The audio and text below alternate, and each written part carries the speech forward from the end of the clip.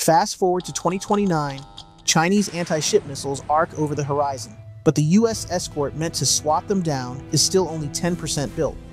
Missiles get faster, budgets get tighter, and the Navy's answer, the Constellation Class Frigate, has ballooned from a simple FREMM derivative to a 7,400-ton pocket destroyer that's 85% new design instead of the promised 15. Construction started 2022 without final drawings. Now delivery slips to 2029 and price tags hit $1.4 billion each. Paper ship, real money. Shipyard halls in Wisconsin sit idle, hungry for welders. Then, Lifeline, Serco Inc. wins a $96 million contract to turbocharge design reviews, system integration, and test plans. CEO Tom Watson vows to ensure mission readiness with advanced maritime engineering. Will added brainpower finally freeze the design and let steel flow? America's future fleet hangs on quantity and quality. If Constellation can't guard carriers or chase submarines across blue water, who will? The clock is ticking louder than any shipyard hammer. Want the full backstory? Catch our original deep dive on our channel, and also our recent update on the Constellation Class Frigate. Smash subscribe for frontline coverage of every breakthrough